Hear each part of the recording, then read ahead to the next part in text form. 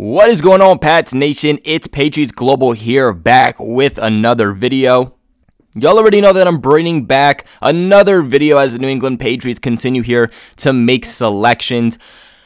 Honestly, I'm surprised they haven't seen more trades, especially trade downs, but we haven't seen trade downs, haven't seen trade ups, and it's not looking like that's going to be much of a thing at all for this year's draft outside of the Christian Barmore trade.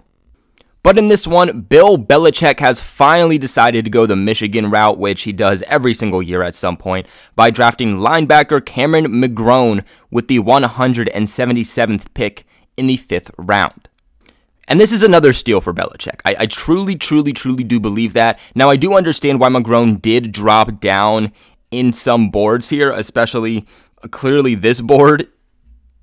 And we'll get into that later. But an excellent selection, truly an excellent selection here for Bill Belichick, especially in the 5th round.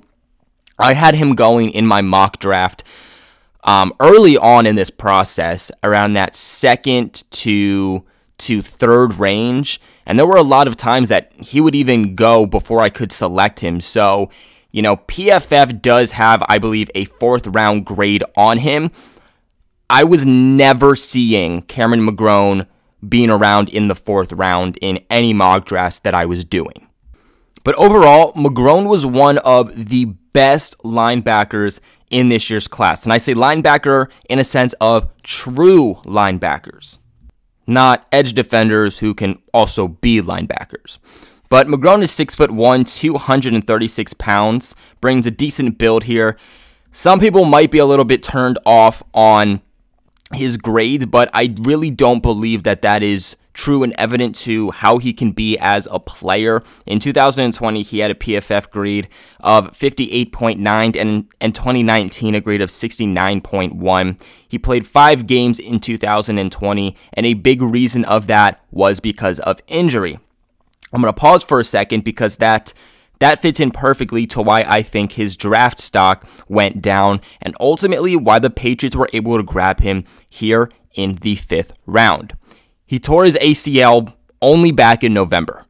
That's why he played 5 games, and ultimately that's going to turn off a lot of teams, especially when by the start of the regular season, it won't even have been a year since he tore that ACL, and those injuries are big. Those injuries can really affect a career, and ultimately, I believe that's what led to his draft stock dropping, and again, what led the Patriots being able to pick him up here in the 5th round.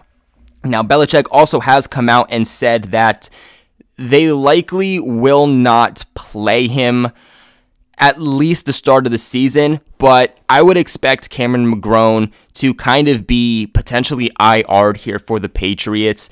You know, again, this ACL injury, they don't want to, you know, further the potential problems with him. They want to take it easy with him. The Patriots always take it easy for the most part with their rookies anyway. They don't get a lot of snap time.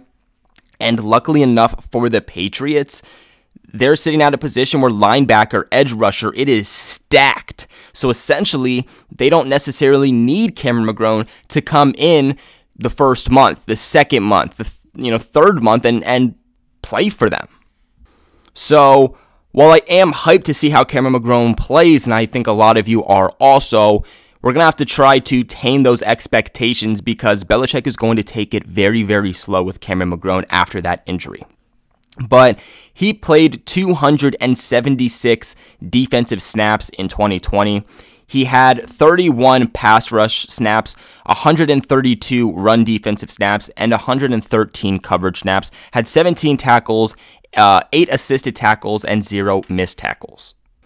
In 2019, he appeared in 12 games, had 667 defensive snaps, 77 pass rush, 309 run defensive snaps, and 281 coverage snaps with 54 total tackles, 8 assisted tackles, and 9 missed tackles.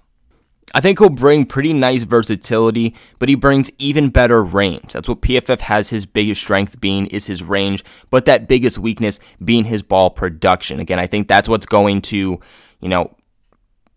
or I essentially think that's what also turned off a good amount of teams, the injuries, but also the ball production. But that production, the stats don't always go to be true and evident to how good a player essentially is.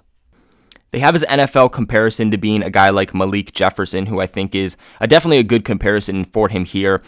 And I honestly think that this has the potential to be the guy who can take over after Dont'a Hightower leaves. Getting that guy in before Hightower leaves has been very, very important for the Patriots. Not just for Hightower, but always getting in, the new guy before the veteran leaves. And I could see McGrone definitely taking over that role. They do have similarities. Coverage is not something you want to put McGrone in. He graded as a 46.5, not good at all. Just like Hightower, not good in coverage. Very good as a run defender, though. That's probably his cup of tea, as they graded him 74 overall and 61.6 as a pass rusher. So essentially, it goes run defense, pass rush, and then coverage for him. PFF says that McGrone is a speedy downhill player who needs some development. I think that's the big word here too, is that he has all of the potential. I think he's shown that he has really good range and motion, but he just needs to develop. Again, I think that that's not too worrisome because we have so many linebackers right now that McGrone in his rookie season was going to have a little bit of a tough time finding his placement anyway. Some of the pros that PFF has for him, they say that his range is his calling card. He can shut down a wide running game on his own. I think that is an excellent selection here by Bill Belichick to really help staple and solidify this run defense. He's explosive on his lower half. He can stack blocks even with limited length. Still very young. I think that's the other thing to note here. He's only 20 years old, and he does have only 2 years of starting experience, so it's good that he does have experience, but again, you're getting a guy who's just 20 years old. Super, super young, still has so much time to develop. He's also someone who is a very, very good tackler. He really knows how to get low and drive through his tackles, essentially. And like I said, maybe he had a little bit of an issue with 9 missed tackles in 2019, but didn't have any in 2020. Now, some of the cons here are that he didn't have a single pick or pass breakup in his entire career. Again, reminds me of Hightower. I mean, Hightower didn't have an interception until, I believe, the first time the Patriots played the Chiefs a couple of years ago, and he picked off Patrick Mahomes. They say that he's a glorified placeholder in coverage, 2 positively graded plays all year, basically meaning that he only had 2 good plays graded in coverage the entire year. Now, while he's a big guy, he's definitely not a lengthy guy, and you can clearly see that on your screen. And so they do have some concerns on how is that going to transition to the NFL, and is it going to be a problem? He also looked lost running seams with tight ends, not very good at tracking the ball. Like I said earlier, though, he's definitely going to bring some versatility. He's played on the D-line. He's had some experience in the slot. He's had some experience at corner, had a lot of experience in the box. So experience is this guy's name, and that's something that Belichick always loves, along with being a Michigan player. He's definitely not someone that I would be comfortable starting day one, but we're not going to be in that situation where we need him to. This isn't a situation like it was a year ago from now. And him learning, sitting back, learning from the Patriots, Bill Belichick, the Patriots coaching staff, but more specifically, learning from guys like Dont'a Hightower, Kyle Van Noy, Matthew Judon, I think it's really, really, really going to be beneficial for him in the long run. But that's going to be it for today's video. Before we do end this one off, though, I want to give a huge shout out to the sponsors of this video, betonline.ag. Now, if you don't know BetOnline has the fastest and easiest ways to bet on all of your sports action. Football might be over for now, but NBA, college basketball, and the NHL is still in full swing. BetOnline even covers awards, TV shows, and reality TV, along with real-time updated odds and props on almost anything you can imagine. BetOnline also has you covered for all of the news, scores, and odds, and it's the best way to place your bets, and it's completely free to sign up. All you guys got to do is head to the website or use your mobile device to sign up today and receive your 50% off welcome bonus on your first deposit. BetOnline, your online sportsbook experts. Don't sit on the sidelines anymore. Get in with the action, and don't forget to use that promo code CLNS50 to receive a 50% off welcome bonus on your first deposit.